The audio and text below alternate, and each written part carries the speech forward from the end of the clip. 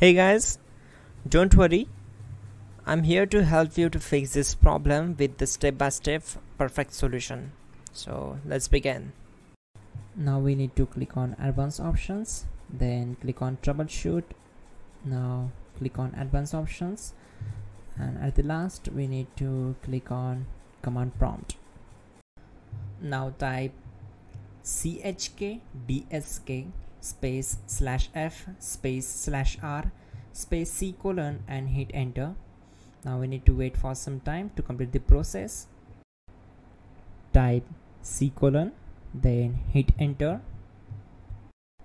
Type cd space c colon / and hit enter to execute the command. Type cd space windows and simply hit enter to execute the command.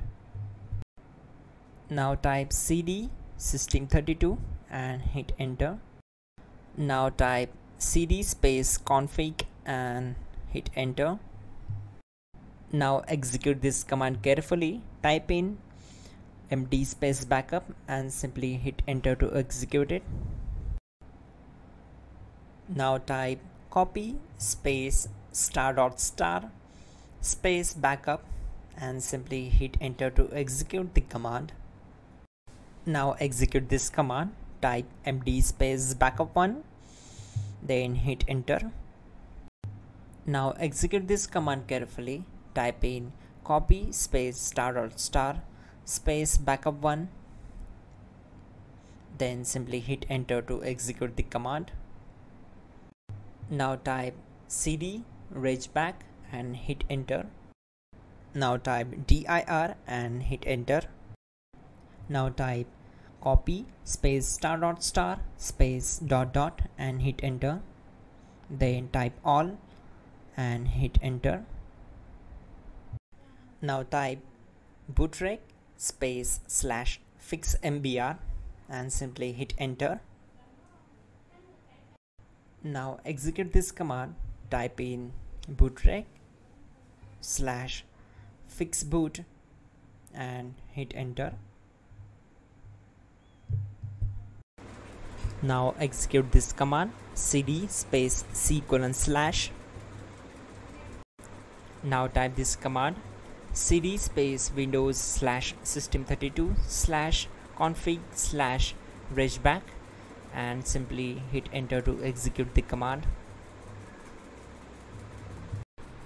Type bcd edit space /export space c colon /bcd backup and simply hit enter to execute this command. Type cd space c colon / and hit enter. Now execute this command.